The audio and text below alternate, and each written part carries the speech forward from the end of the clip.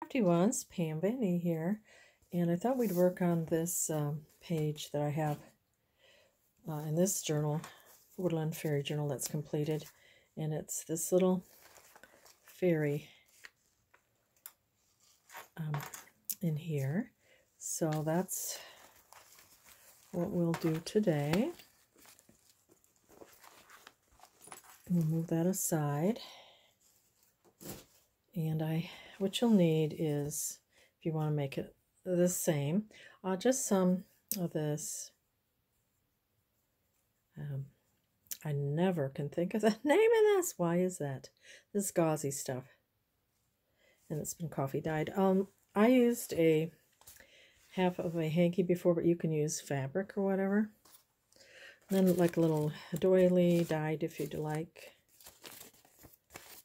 And then I used a Tim Holtz Bigs. I love these Bigs dyes, and it has the like dome, and what it's called is the Tim Holtz Sizzix Bell Jar with Pedestal.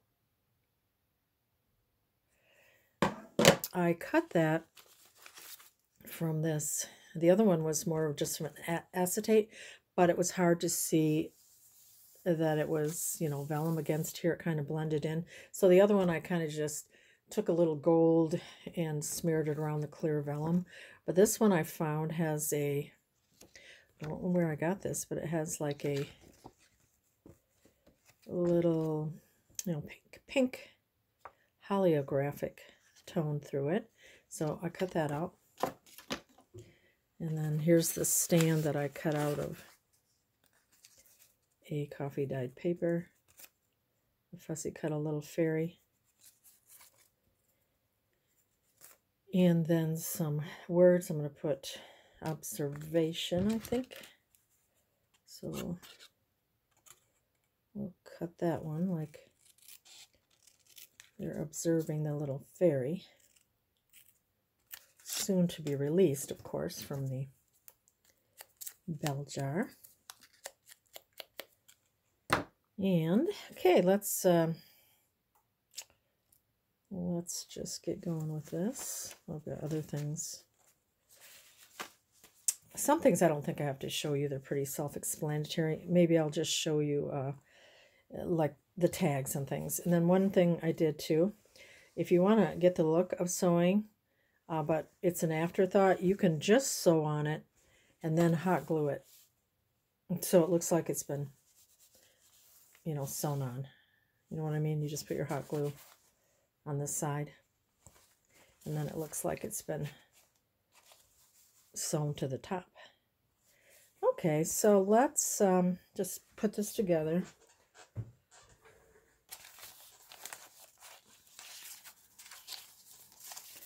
We're just going to lay this down like it's the tabletop, and this is the little tablecloth that the jar is on. I hope to make more of these dyed. I had fun last year. You know, when it's beautiful outside and you want to be outside, you can dye your papers then. Just have a couple marathon days of dyeing. This is with food coloring and coffee dyeing. And I have a video showing how I do that. Let's see, let's put it about here. And it just so happens to fit perfectly there. And I'll glue this together too, give it a little more strength. That's pretty. And then we'll just put our, decide what side we like. I think I like that.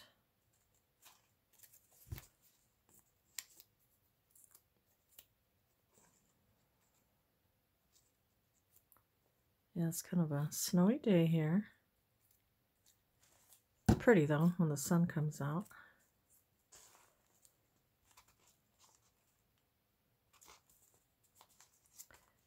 That looks pretty good. Then we took cheesecloth. See, it comes to me, but just eventually. Oops, sorry. We'll take our cheesecloth. Just put this here. And then we're going to put observation.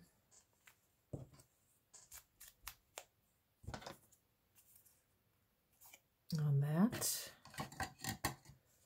Oops. Let's see if my hot glue gun's going. I think it is working.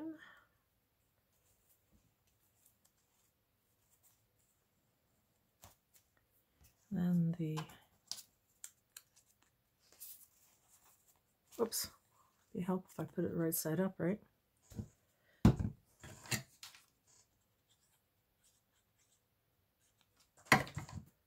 Okay. I like how that's kind of hanging off here for now, and if I don't like it later, I will cut it off. Now we got to put our little fairy in here. I guess I should have made sure that she would fit. She does. I hope this is okay. Uh-oh. Maybe this won't work. Well, no. Okay, now I got to see if this will come apart or not. Hang on. Okay, I'm not sure what I want to do here. I thought that this would come apart, and as hard as I tried, I can't get it to. I don't know if I really want this with a fairy, and then I just cut another clear out with the, you know, just anything plastic. Or I'm thinking of just using maybe the clear and doing what I did before.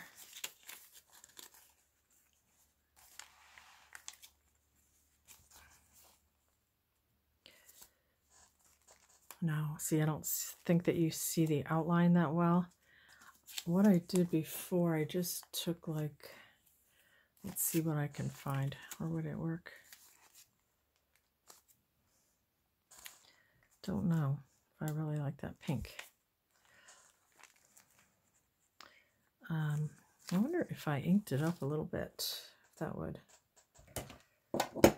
make it not quite as pinkish. I just wish I could take it apart, but not seeming like I can.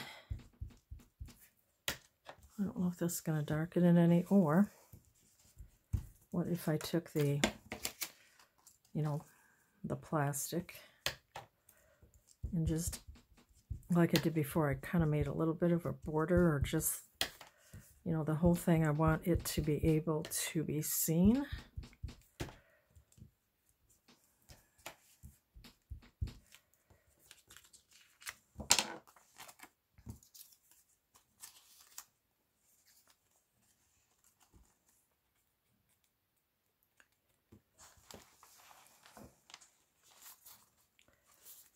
I think that does help, where you can see that it's a jar, you know, outline. So I'm going to ink it a little bit more and I'll glue it down. I inked it some more and I put the ink side down so in case it would smear off. And I used my art glitter glue and it seemed to be okay. And even if the glue did show here, it just gives the illusion of the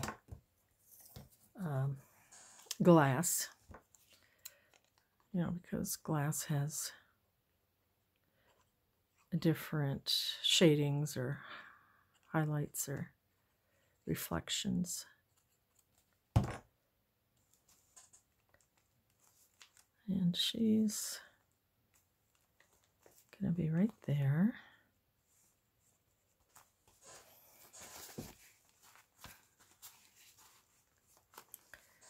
And then we'll take the other piece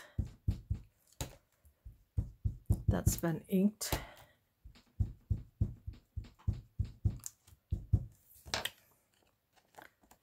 And I'm just going to glue this down.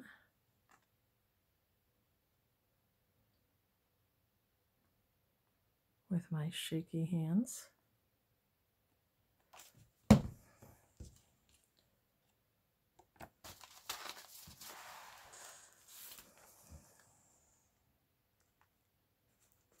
It's a cute idea, huh? I like her. All right, so we're going to let that dry. It's really cute.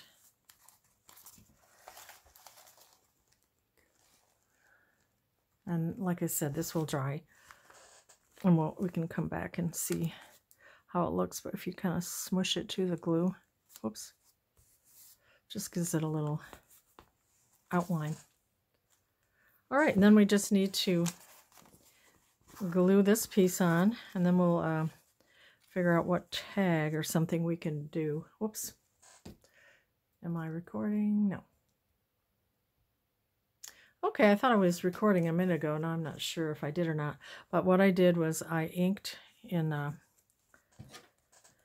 walnut stain, and then I inked it all over, and I put the ink side down, and then I put the fairy in here, glued her in, inked the other side of the clear vellum that I cut out, or it's just a sleeve. And then, you know, I added my fairy, then I put this over it. And when this dries, you'll just have a little bit of an outline, so it looks more like it's a jar. So that's what I have.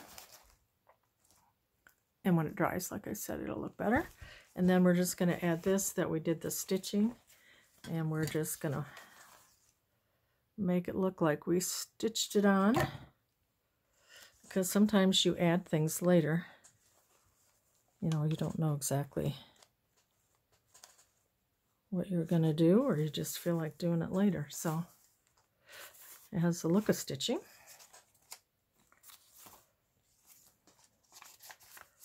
So we have this. Surprise, there's a fairy. And then I'm going to see about, I don't know if you need me to just show this. This might be boring. I'm just going to take this page. I'm going to add on this torn dyed doily, and then I have this digital, and I'm just going to put one of these index cards in. I'll probably add a little something there, so then that will be glued here. And then I'm going to take some tiny little leaves, and what I'm going to do is, and I had thrifted these a while back, I also can use them in my little dollhouse as leaves. And then I just put a couple leaves here. I just think that's fun.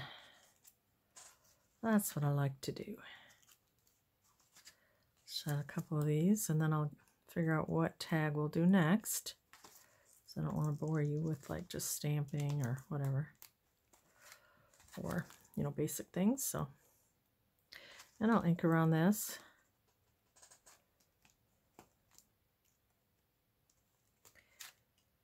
And let it dry.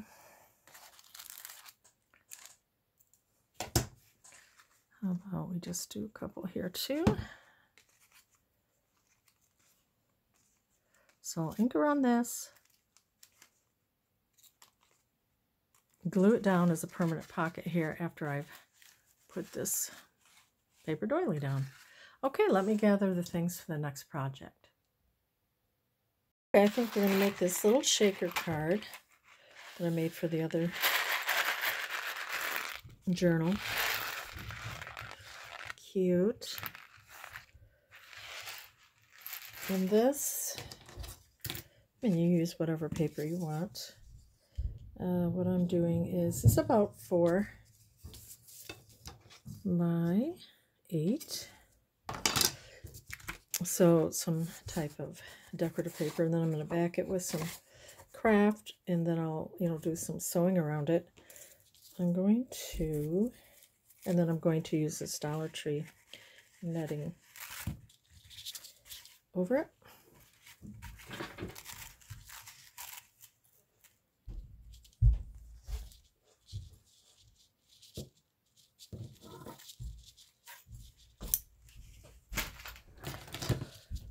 And what I will do now is, I think I'll attach the backing later, just to give it more stability is what I'm doing. And I'm going to be using leaves, a couple leaves. I might add one to the top. Just some little bits and pieces, like little flowers or little seed beads. Maybe a couple butterfly sequins. So I'm going to go and sew around here, and then I'm going to leave the opening open. Now I think what I'm going to do is, before I do that, I'm going to glue a couple leaves on, which you don't have to do. Just thought it might be kind of fun. For another little dimension in your shaker tag.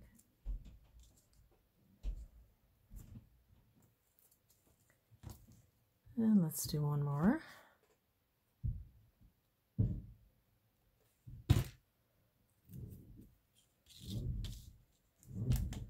There we go, and I'll be right back. Okay, I went through some of my glitter, or what is this, not glitter, sequins. Picked out a few things. Let's see what else. I'm going to add some of these flowers too. I thought I'd show you what I'm going to pick before I sew. Just a couple flowers.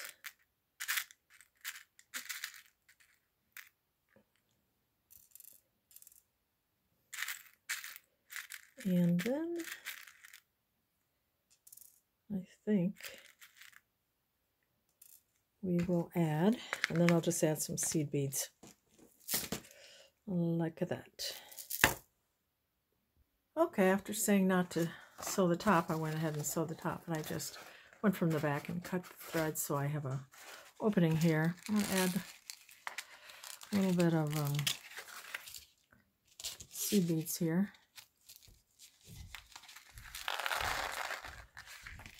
Just a couple of these bigger beads. I don't know what they are, but it helps to give it more motion because you've got some dimension for the shakers, the sequins to move.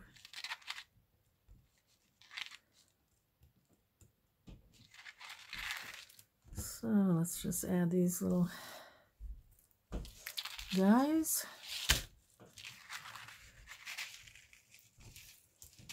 Put them in like so.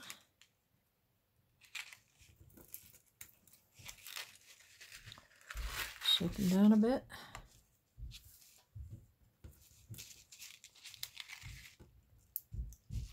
And let's see what we got. Then we can sew up the top, and I'll add like a little leaf at the top too. See if that's what we like. I think so. I think so. It's kind of pretty. So I will just sew that up, and then I'll trim around it. Maybe I'll add just a few more of these bigger ones so it has a little more movement.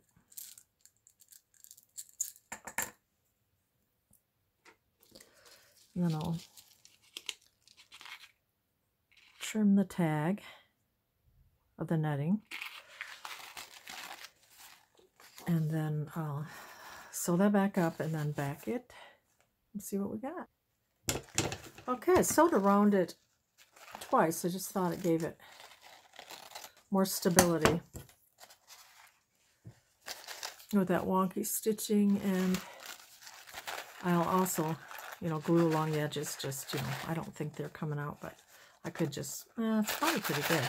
So this is the fun. You can still see the little butterflies and the little ferns and all the fun little shaker things. I'm going to just glue a craft to the back to give it more stability, and I think that's pretty fun. Hope you try it. Bye-bye.